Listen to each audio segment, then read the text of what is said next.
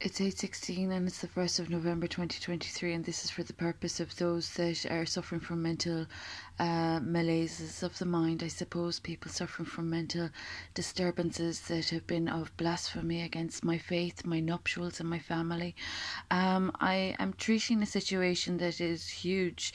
My humanitarian initiatives have been quite vast and have been also threatened and been offended by individuals that have awful dangerous damages and defamation done, and that aren't supported by the faith and that aren't supported by the law.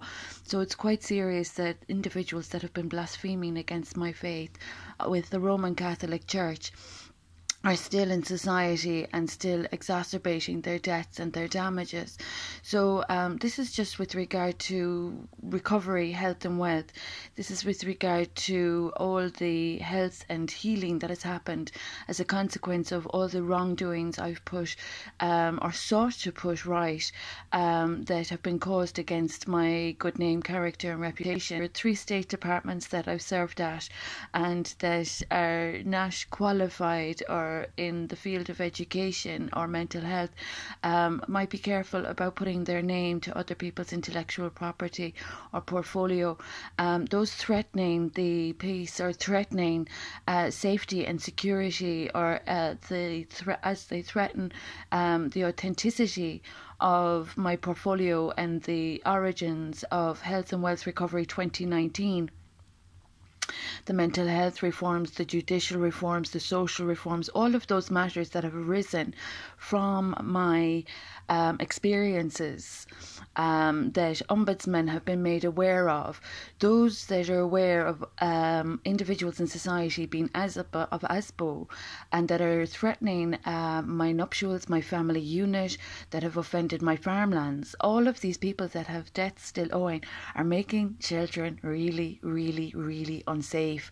So those that are still in debt to my name, that have still been exacerbating their crimes for the interest of mental health, I might remind them of the fellowship and federation that I'm of crime prevention with, and the huge humanitarianism that has arisen from the abduction of my child in January 2017 as a consequence of land grab and farm fraud.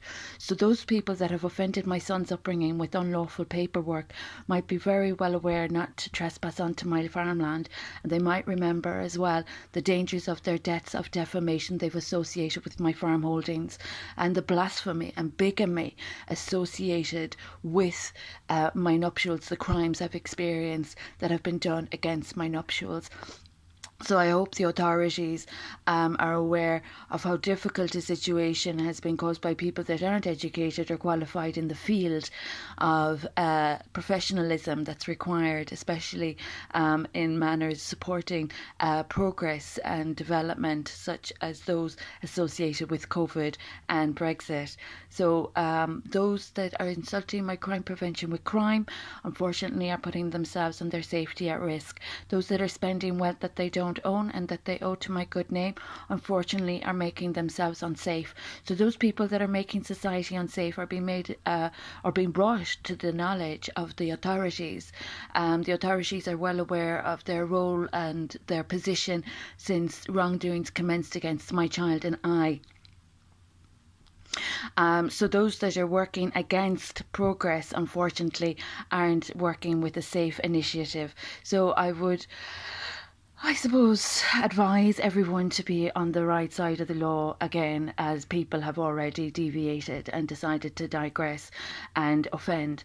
So that costs money, that costs people's lives, and there's been enough damage caused by people offending the commandments. So those that are offending the commandments might be careful about the church that has been treated so disrespectfully in the southwest of Ireland, and the initiatives I've been incorporating my humanitarianism in with the treatment of healing that was required for people suffering from bad faith, bad religion practices prior to the abduction of my child. And those working with unlawful care orders claiming to have remit with my son might learn a little bit about royal protocol, and they might come clean with their lies and false reporting before they venture further down this road with unlawful paper not supported by law or royal protocol of my royal titles. So those putting risks in the way of COVID and Brexit, unfortunately, are a liability to everybody's safety yet again. And those spending wealth that belongs to my name, unfortunately, I can't say that's safe money to be circulating. So I hope the European Parliament and the European Council are aware of the